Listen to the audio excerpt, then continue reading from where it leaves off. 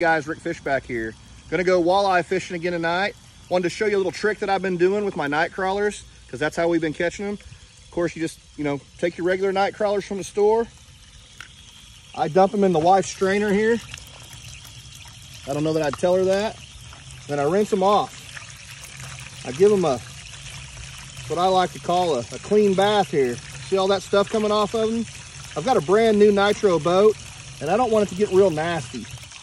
And a good way to do that is be messing with all this nasty, dirty, muddy stuff as we're putting on worms here in the heat of the battle.